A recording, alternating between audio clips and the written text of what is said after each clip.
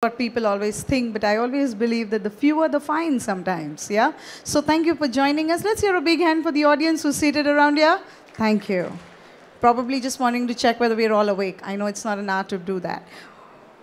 As the shine on the jewelry industry grows, it's important to be able to manage our operations on a daily basis and, of course, to meet demands and for increasing profitability. I'm sure we all agree with that, right? Okay, then, here we are to listen to SAP's perspective on this. And with that, I'd like to hand over to our speaker. Let's hear it for the Senior Customer Advisor, South Indian Market, Mr. Rajesh Naik.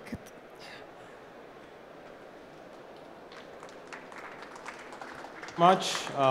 Okay, I'm audible. So hello everyone. Okay. So hello everyone. My name is Rajesh. I'm a senior customer advisor for SAP, and I generally deal with a lot of mid-market segments, that is MSMEs in India. And what I can see is that in general, quite a lot of customers, right, in current in a current environment, especially jewelry customers, generally have this end-to-end value chain coverage, right? Like before I get into the value chain, what I want to probably talk about is where is India, right? India is growing.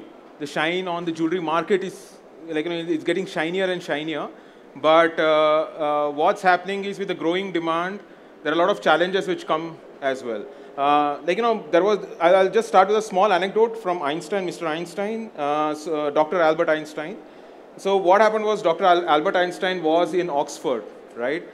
He was basically giving basically conducting an exam for a lot of students. And what the students found out was, it was the same question paper as the last year, right? And then they went and asked Einstein saying, so why are the questions same? Then what's the point of this exam? So Einstein told that although the questions are the same, the answers are not the same. The answers were different last year, and the answers are different this year. The same is with businesses, right? While the questions remain the same, how do I increase my profitability? How do I make sure that my procurement costs are low? How do I make sure that my production costs are low? How do I make sure that I give the best customer experience? How do I change my brand? I mean, there was an entire discussion on how to change into a luxury brand, right? The questions remain the same, but the answers change. And that's where we are here to help you answer those questions better. We've been in the industry for the last 50 years, and we've been in India for the last 25 years, right? And what we have around 1 lakh plus customer base. And what we try to bring to the current Indian environment is our learnings from our 50 years of engagement around the world, as well as our learnings for the last 25 years in India, right? So what we have generally seen is that this is the end-to-end value chain for the jewelry, retail, a little bit of trading as well, wherein we generally have our, sorry, which way is the laser pointer here? It's not working? It's all right, no worries.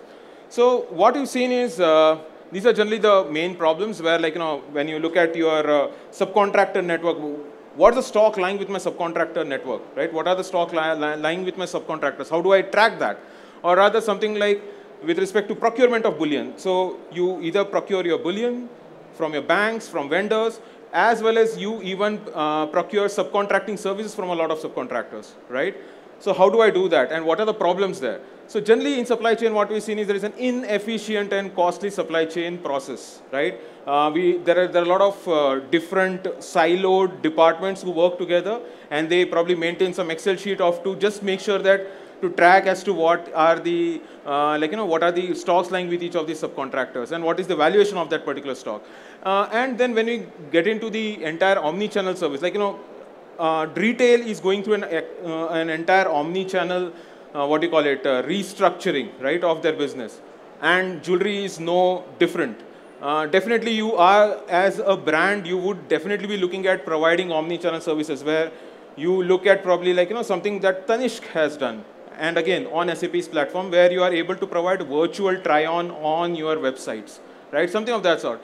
So definitely omni-channel services are there, but then you should have a system which is able to cater to those omni-channel needs. And definitely from the stores and franchise perspective, there's always this old school way of handling customers, right, for a lot of retail stores. Obviously, we have different types of customers. We have the older customers who like the old school way, but again, when you're trying to transform your brand to the newer generation, you would like to have a better customer experience even for those newer generations, right? So how do we do that, right? So that's when what we thought was these are some of the enablers that we basically bring, right? I'll not bore you with a lot of details here. There are a lot of boxes here, like all the way from your product innovation, how do you make sure that your budgets are being tracked for all your innovation, to manufacturing, how you manage the manufacturing, your karigars, right, of your industry. How do you manage them? Then supply chain. How do I make sure that all my stock is being accounted for, right? And then definitely marketing view, definitely one of the most important parts of the jewelry industry, where we are able to market it right to the right customer, and we are able to give a great customer experience whenever they come to the retail store, right? And definitely from a sales perspective, we are looking at something which enables omni-channel, where you're able to have your own websites, you're able to have your own web shop, and then you're able to integrate that experience with your brick and mortar store experience as well. And then definitely at a very high level, I mean, most of the industry customers, they definitely are looking at sourcing and procurement, although procurement for jewelry industry is a little different than the normal procurement, because you are doing a lot of precious metal commodity procurement as well. So there are a lot of nuances that come with that.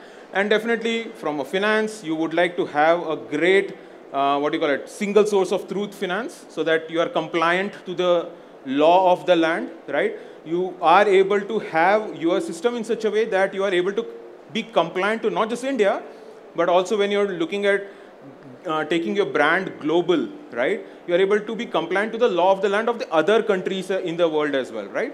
So definitely all of that basically encompasses in what we provide as a service to the jewelry industry. So can we go to the next slide? It's not working. All right. All right, no worries. So SAP has gone through an evolution in the last 50 years, right? So we started all the way in the 1970s, where it was like an old school model, a server, server client model, where people used to either sit on servers and used to have a black and white screen, and they used to put in data. And then we've come a long way, all the way to 2023, where now, how many out here have used ChatGPT? Good amount. Gen AI is the flavor of the year, right? And if in case I don't speak about Gen AI, then I will not have my job, right? That's the thing in the entire IT industry, as well as all other industries as well. So definitely we have, SAP as a company has been embedding machine learning and AI into its solutions for a while now, but Gen AI is something we are really excited about, and I believe that it is going to be very, very, important for the jewelry industry as well. And then how do I basically, all right, so how do we basically look at these business processes is that we definitely are looking at something like a cloud ERP, which is going to be your single source of truth for all your business processes, right? So anything that happens from your supply chain, from your finance, from your marketing, sales, everything basically comes and sits in your cloud ERP. And then let's say whichever line of business or whichever department is very important for you. For example, sales is really important, especially for the jewelry industry. In that case, you need to have those right solutions to make sure that you're getting the highest value out of the system. So that is also something that we provide. For example, customer relationship management, supply chain is a big problem for you, then we definitely have special solutions which again sit on top of our cloud ERP. And by the way, all the processes that we are talking about are all AI-powered business process. So there's always a layer of AI, artificial intelligence, on top of these processes. Now, but when I look at it, when we look at these processes, there is always that thing that, यार अगर मेरा end user जो है, like the end user who is sitting on a laptop and who is basically working, if they do not put their data into the system, then what's the use, right? Until unless we do not put the data, there's no use. What data am I going to analyze, right? So for that, what we need to do is we need to simplify the user experience. That is, a user should not have to log into a laptop to enter the transaction for the day, right? You should be able to use the latest mobile devices, the latest QR scans, all the QR scans or the OCRs, whatever it might be. You should be able to use it, and you should be able to use it well on any device that you own. So SAP, what does SAP do? SAP provides a user interface which is very simple to use, right? Very simple to use. It's very intuitive, very easy to search things. It's almost like a Google search tool, right? You'll be able to search anything and everything on any device as well. So that way, users are not confined to their laptops to enter the transactions into the system, but they are able to do it on any device. Now, over and above, what happens is, let's say we have, like again, I already talked about AI, right? All our processes have a layer of AI. Then you will ask me, then what about user interface? Can it have a layer of AI? And yes, it can have a layer of AI. How does it have a layer of AI? It's basically from, I'll just have a small demonstration for that. Right. So this is one of our use cases where we basically, again, the legal disclaimer, it does not go out of this room. No problem even if it goes out of the room. So now here we have a user. So this is Joule, basically, our AI assistant. So now this is a new user, okay? Now instead of going and finding out the transactions which shows purchase order, they can just go here and type as to what they want to do in the system. Once you go and basically type it, the system responds from, like, using natural language processing. It responds, and basically what does that do? It basically brings down your user training costs because you are able to now communicate and talk to the system. And over and above that, what it also does is it basically even connects with the internet, right? So what you can do, like the sky is the limit, because you can basically take your internal data. You have external data which is available on the internet. You can bring it both together, and you can do a business case analysis even in the system. Right? That's the power of Gen AI that we have. So now that we know from a perspective of the user as to, okay, fine, the user is able to put all the, all the data into the system easily. Now, what does our different personas that we have in our organization? What do they want from the system, right? For example, what does the CEO want? CEO wants one single business view for himself, right? Himself or herself. They want one single business view for himself or herself, and they want to make sure that they are able to get it all in one place, right? And not depend on anyone. And definitely, they would like to also have their planning done in the system itself, and it is basically adhered to, right? Whatever the sales plan is, their operation plan is, their financial plan is, everything needs to be, everything we need to make sure that they are able to follow that through the system, right? And definitely from a procurement head perspective, definitely bullion procurement, stone buying, what is the type of, what are the types of various gems, and I think you, there are a lot of holdings, or those rings, whatever you whatever parts of the jewelry that you would basically buy. And definitely packaging material is one of the major things, how do I make sure that I have the right amount of packaging material available for all my customers. And definitely subcontracting process, which is an important part of gold, of the jewelry industry, where you are able to give your manufacturing to a subcontractor, and you are able to basically track the work as well as your inventory in that subcontractor's place, right? And then from a supply chain perspective, definitely from a jewelry inventory, how do I track it? How do I tag my jewelry? How do I, not just the jewelry, I think the casting. Casting was one of the most, complicated process of jewelry industry. So how do I do my mold tracking as well? How do I do my wax tree tracking, right? All of that is needed. And then definitely quality inspection. Quality inspection, how much amount of rework is done, how much amount of repair is needed for whatever work I've done, is all covered as a part of the, the responsibilities of a supply chain head. And then from a CFO's perspective, again, सब कुछ जाके बाद में आ जाता है रोकड़ा. मेरे पास रोकड़ा कितना है, right? It's all about finance at the end. So what does our रोकड़ा master do? What does our CFO need? the CFO would like to need whatever product I'm selling, what is the cost of it, right? What is the cost for myself? And definitely from that then, like, what do you call it, comes into our profitability analysis, right? How much profit am I getting? How much margin am I getting? And then definitely from a perspective of compliance as well as from a perspective of bookkeeping, how is my financial management happening, right? So that is definitely some of the priorities for our CFO. And then definitely one of the most important or the leader of the entire organization is our customer. Now, customer, what do they want? They want an omni-channel presence. They want a personalized experience for themselves in the retail, your retail store, right? They do not want to just have an old school. Like, old school is probably for the parents who really like that, but for the new generation, they like their own personalized user experience when they go to a jewelry industry. So definitely with that, what we basically are looking at is, all right. Am I doing it wrong, or is it? All right, no worries, no worries. Thank you. So definitely from a perspective of what do you call it, what a CEO wants, and definitely a real-time business view and okay, and a planning view for the CEO as well. What do we give, right? We basically give you a bird's eye view of your organization, right? Anything and everything, all the way from your sales revenues, from your human, your HR indexes, your HR KPIs, your inventory turnover, anything and everything that is there in your system, we basically give you a report on it. And the CEO will basically get a report on everything that is happening in the company in real time.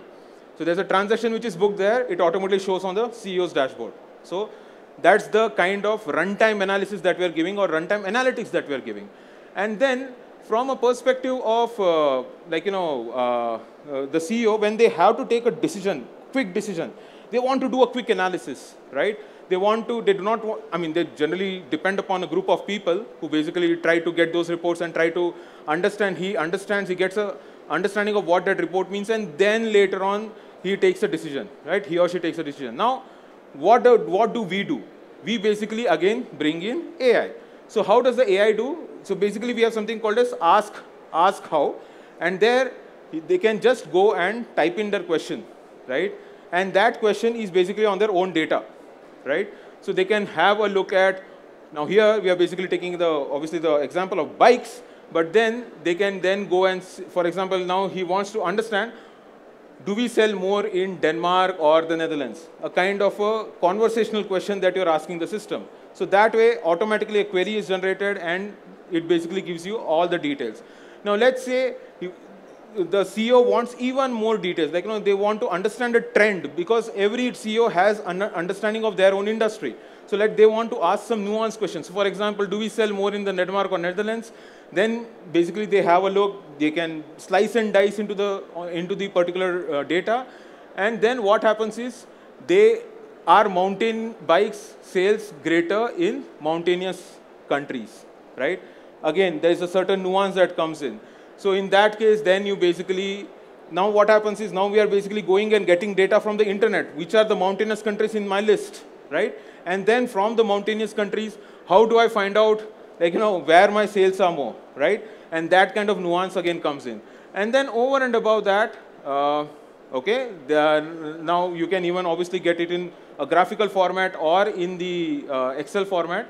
And what are the top 3 sales agents this year, right? So then, you can do a person analysis on your sales agents as well, right?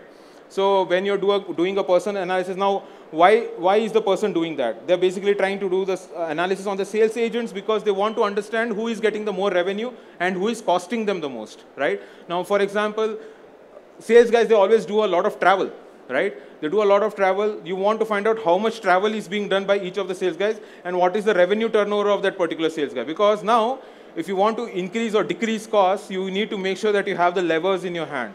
And so basically, the bottom line, what I'm trying to bring in here is that CEO can basically now converse with the system. It's like a layer of conversational AI on your data.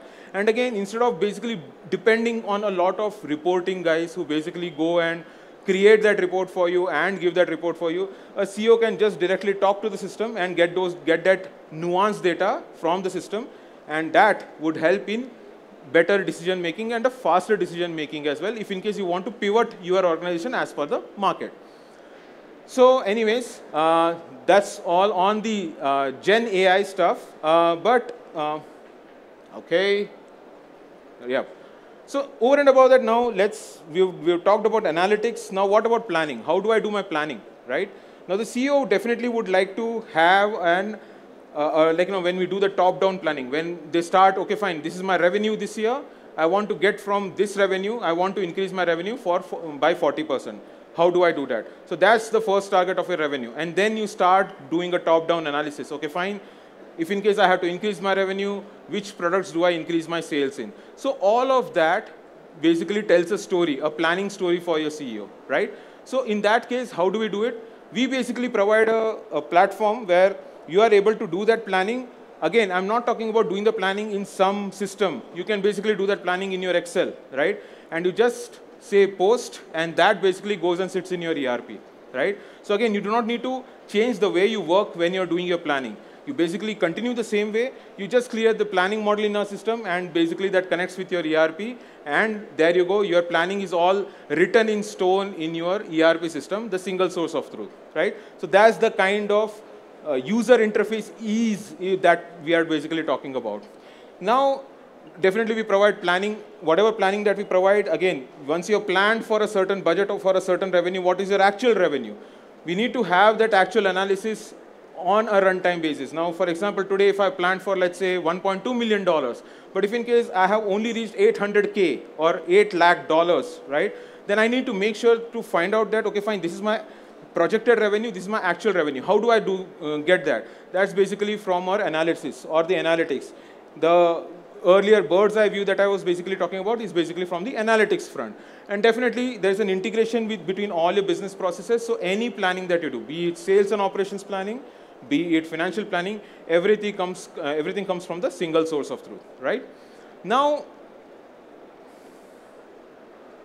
all right. Now let's come to our next person. There is a procurement manager.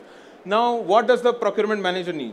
The procurement manager definitely needs to reduce cost, make sure that he gets the right commodity at the right price, and definitely they would like to have a track of all the subcontracting orders, from the perspective of activities in the subcontracting orders, as well as from a perspective of inventory. And definitely, there are so many different types of procurements that happen in the jewelry industry. The reason I'm telling procurement is because procurement is a very important function for jewelry industry, where you're basically talking about the commodities, the bullion procurement, right? Where you need to make sure that you put the right valuation to all your bullion at every single point of time. Because again, every single time when you procure your bullion, it's always on an approximate rate. And then you have to do that kind of, the adjustment to that rate, so that your inventory is basically at the right valuation, right? So does a procurement manager basically do that? Now, procurement we basically cover across the across the board. Whatever procurement activities that you require is all covered here. Now, we definitely have, from a requisitioning perspective, we definitely have our self-service requisitioning. You can call indents, you can call requisitions, whatever you call it in your industry terms. But one of the main things that we basically cover is that we give you a place where you can basically do your materials planning, be it your bullion procurement or be it your packaging material procurement, right? At every single, because I'm pretty sure, a jewelry industry generally follows a seasonal way of working, right? You basically have your season from June to all the way to January or something, and then I think from the February it's just a flat sale, right? Generally, that's the industry trend that we have seen. But let's say but for that particular season, you want to be totally prepared. You cannot have any kind of problems in your inventory when you basically reach that particular season, because that's the season when you have your maximum sales. So to make sure that you are at the right inventory level throughout the season, basically we have something called as material requirements planning. So what material requirements planning does is basically you have your plan from one of the stores. You have 3, 4, 5 stores, right? Which basically is working under your organization, and they basically have certain specific requirements for packaging materials. So now what happens is, if in case you do not do a centralized material requirements planning, every store basically tries to get the packaging material at whenever they want and at whatever price that they get. Because at that time, at the time of season, we need that packaging material, right? But let's say we do a proper centralized planning. They give their plan, they change their plan, and we are able to centralize, procure it from a central HO, right? At a right price. Because what we also do is, we basically give you a supplier network from our side, right? You get a supplier network. You basically currently you have 3 or 4 suppliers in your supplier master. There are 4 suppliers who basically supply you. But let's say we give you a total network of suppliers where you're able to probably even consult up to 100 suppliers, right? You get a good cost on whatever you're procuring, right? So that way your basically procurement costs also decrease. And definitely from a bullion perspective, you get your bullion at a certain value. You should be able to adjust the value of your inventory based upon whatever the rates of the market is. And can we do that in SAP? Yes, you can. You can even connect it to the money market to get the right bullion value and then integrate that with your material price, right? So you, at any time when you run your inventory valuation, you get the right value of your inventory. Now, okay, back. There you go.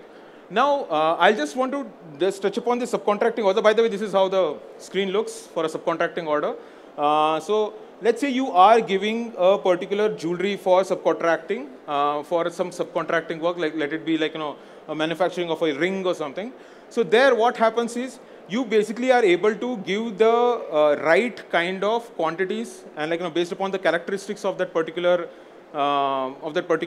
goods that you want, you would be able to give the right quantity in the right measurement, or in the right mode of measurement. Like it might be pieces, it might be grams, it might be liters, whichever measurement that you use. Basically, you are able to give it in that particular measurement, as well as you are able to capture the details as to how much weight of commodity or gold, or let's say the precious stones that you basically give, which diamond you have given, what is the carat of that particular time. Everything you basically are able to cover into your subcontracting purchase order. So that way what happens is, all your subcontracting service procurement gets properly tracked right from the system, right? And this again stays with you. So tomorrow when you are giving out your commodity to your subcontractor, you would be able to see it in your own system through reports, that which gold lies and which jewelry lies at which subcontractor currently, right? Now, let's consider one of the main guys in the entire organization. There is a supply chain head, right? Now, supply chain head, what do they want? They basically see, again, from a retail store perspective, always inventory is one of the most important problems, right? You need to make sure that you do your physical inventory count at certain, repeatedly, right? So how do I make sure that I do not miss that? How do I make sure that I do not miss my inventory counts? How do I make sure that the system nudges me that I have to do my inventory count, as well as I have to complete the entire process and I have not left it in the middle, right? So that there is no inconsistencies in the inventory. So definitely there's one of the case that, one of the things that supply chain head would like. And definitely, how do I overview, how can I see the overview of my inventory positions? That is, how do I see, currently I'm looking at the system, I just get a total view of my inventory, which stock, which store, which location, what inventory is lying. And definitely from a perspective of quality checks, are there right quality checks being done on the right material? Like for example, if the characteristics of a ring, right, is being applied to a necklace, the quality control, that's not the right way to basically check that, right? So how do I basically get that thing done from the system itself, right? So when I look at that, now this is basically the quality inspection usage that we are doing. Now, again, from a perspective of ring, what are the specifications, right? What are the specifications? What are the characteristics of that particular product is what we maintain here. And then with this, what you can do is you can basically push it to a quality inspector in your organization. You will be able to conduct your quality checks based upon the product that you have. Again, this is maintained at the master's level. So basically, anytime there's a ring that comes in, automatically those specific relevant characteristics basically come in. And basically, you are able to do the right quality check at the right time. And then when we basically look at, there you go. Now, when I look at, did I miss anything? No. All right. So when do I do my inventory analytics? Now, this is the kind of overview page that you get. Now, this is, again, some parts are relevant, some parts are not, probably. But what I want to basically talk about is that at any single point of time, what are the recent movements that have happened in your inventory? What is like, what are the overdue, or what are the stocks that are in transit, which is very important for the jewelry industry. That currently which stock is at which place, and how long has it been, like, which is, like, that the stock is in transit, so that you make sure that you take care of that inventory if it is rightly posted on that at that particular stock location, or rather, like, what is the stock value by stock type. Now, there are various stock types that you might maintain. So what is the value and what is the type of stock that you are currently holding? So all of this, now these are certain KPIs that we are showing you, but you can define your own KPIs. Right? You can define your own KPIs, and you can basically report on those right KPIs. Now, all right.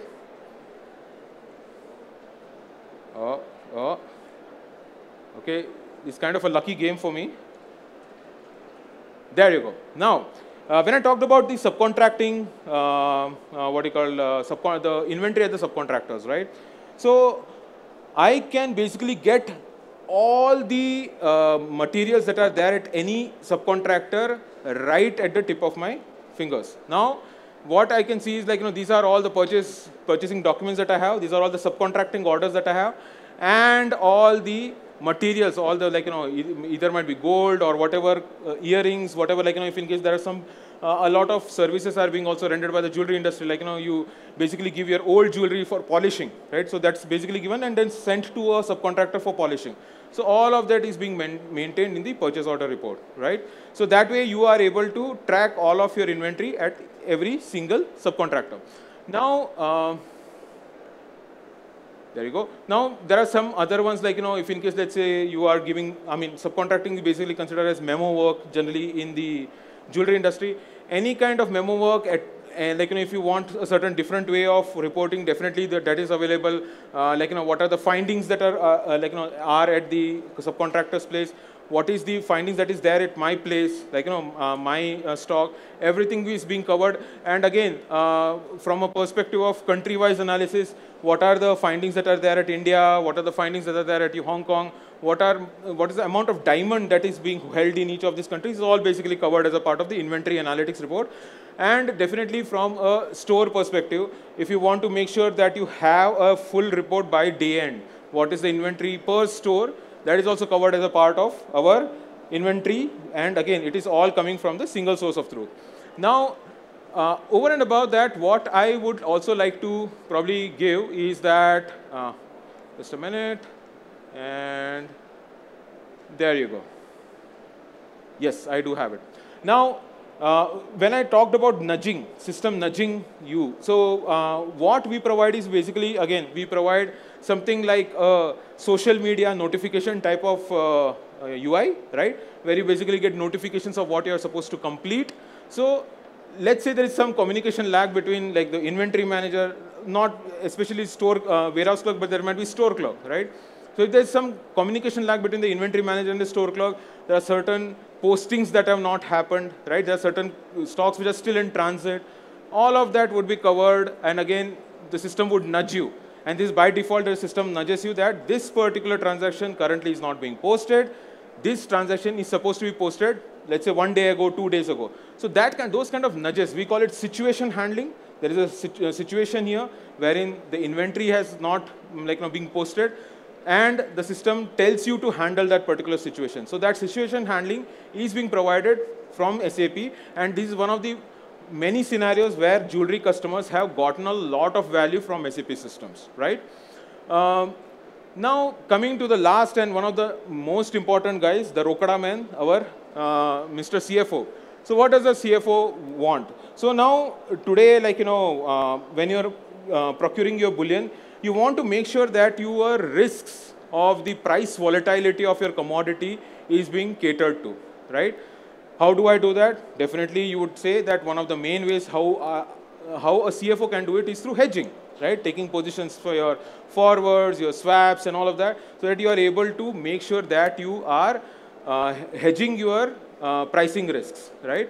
And then definitely from a perspective of working capital, now definitely you would like to know what is your liquidity currently, right?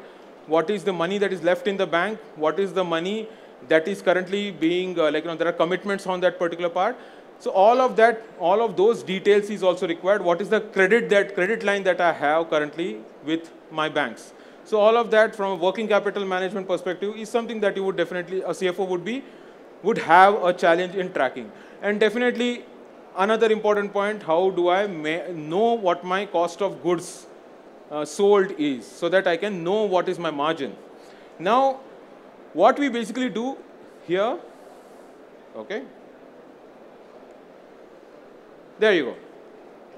So what we'd have is now, when I talked about manufacturing, right, SAP basically provides the entire process flow for your manufacturing, where per work center, your karigar is sitting and basically doing your, your ornament creation. You basically do designing your ornament, casting your ornament.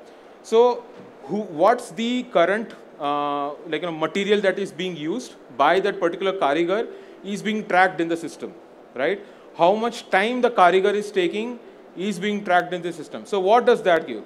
That basically you are able to make sure that you're getting the right overheads of your manufacturing process from the system, and that flows basically into finance. Now finance, here what we do is we have a easy way, a drag and drop way of basically finding your profitability. So now since it is reaching finance, what happens is you are able to get the right details about all of your line of products. Now you can even, it depends upon what kind of details you want. You can definitely go by product. What is the profitability per product? You can definitely go profitability based upon your geography, right? Which country you're doing better, how profitable are you in each of these countries. So all of that is being covered as from a profitability analytics, and this is mainly because the value that SAP brings. And one of the main values that SAP brings is integration of all your business processes. So let's say you have your production team who is working in a silo, finance team who is working in a silo. Again, if there's no connect, how are you going to get your profitability analysis? Now, that's where SAP brings in the integration aspect, wherein you are able to integrate your finance with your manufacturing, and that's how you are able to get your profitability analytics, right? And when I basically look at, there you go. All right. Now, when I talk about working capital management, you definitely would like to have a cash and liquidity management. Now, what do I mean by cash and liquidity management? What I mean is that you have a lot of your bank accounts with a lot of banks, right? What is my cash in each of these bank accounts, right? Based upon that, now today in my system, what are the open transactions that I have, and how much money have I already committed to certain of these transactions? Based upon that, what is my liquidity? And based upon the open transactions in the system, let's say for the next 90 days, what is going to be my liquidity? That kind of analysis is coming under our cash and liquidity management. Now, definitely from a debt investment and risk management, definitely if you have, for the cash that you have, if you are basically making sure that you're investing in some debts or in certain mutual funds, in certain companies, you need to make sure that you are rightly marking up those investments or marking down those debts, whatever, to make sure that you get a total understanding as to what your standing is currently in the system, in the market. So that is what is covered as a part of our debt and investments. And definitely by payments and bank communication, the entire receivables and payables communication that happens with the banks, right? That is totally automated when you basically come on SAP, because we basically provide a connection between your ERP system and your bank, so that any kind of receivable that happens comes into your system and sits into your receivables, and any type of payments that you want to do, it automatically happens from your bank account. So basically what we do is we basically increase your brand standing as well. And definitely with all of this, we are able to do a right amount of working capital management as well. Now,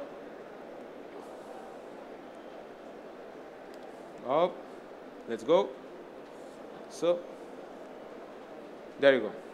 So, and now another part which I basically was talking about was on the commodity procurement side, right?